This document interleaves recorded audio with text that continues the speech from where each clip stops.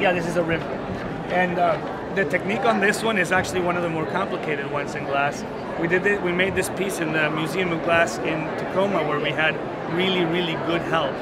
And so in this case, we had one of our friends there who knows how to make radicello, which is a very, one of the more complicated Venetian techniques. The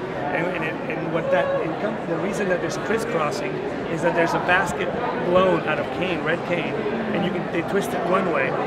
And then on the pipe, you have this very same thing, but still on the pipe, not made a basket yet, going the other way.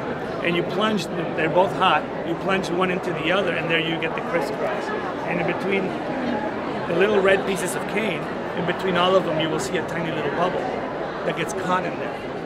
So when we're working with a crew like that, both this one and that bean pot over there were made at that museum.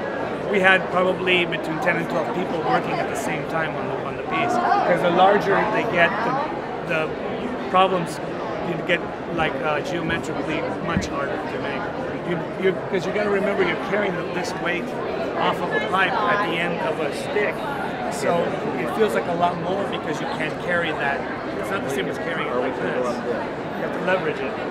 So these guys are usually pretty big guys that are Popeye arms. And when you have a crew like that, you got to take advantage of it. And so we're lucky that we get to do that. Next summer we'll probably do it again because we're teaching in Pilchuck School of Glass. And usually when you teach there, they have you come in and do a 1-week residency. And it would be a ridiculous amount of money to hire a crew like that. So it's quite a wonderful experience.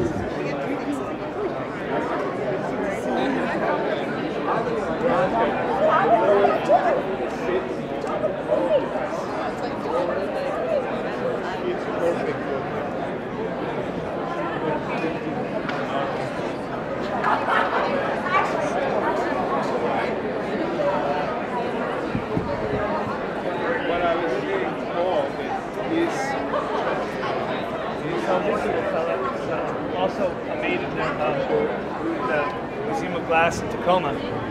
Again, it's a huge chunk of glass. While we show the guys with drawings what we want them to be doing, we're making these hearts and we're keeping them in a device known as a garage, which is a little kiln, but it has a wide open door. That's why they call it a garage. And you can just put these at the end of a pipe and keep them warm and have somebody kind of watching out that they don't slump in there. And then we work with them when they're ready. The piece that gets blown. Talk about technique. This is a bubble. This used to be on a pipe, closed right here, pipe, with a neckline in it. And then the rest of the shape is made.